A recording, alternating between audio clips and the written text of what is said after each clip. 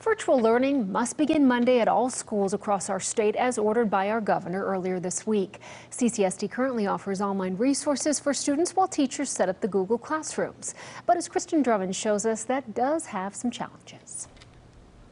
Requiring education during the closure. Usually my mom wakes us up in the morning and then we start doing and try to get as much done as possible. Many CCSD students now use Google Classroom to continue their studies, a free web service allowing teachers to post assignments and get creative with lessons. Tried some different things for me that I normally don't do, such as chats, logs, and tried to get people involved. CCSD also added educational links on the district's website, but as stated online, these student learning extension opportunities are not required for students to complete, but an attempt to provide activities for students to engage in learning at home, making it optional because of equity issues. Do you have a computer?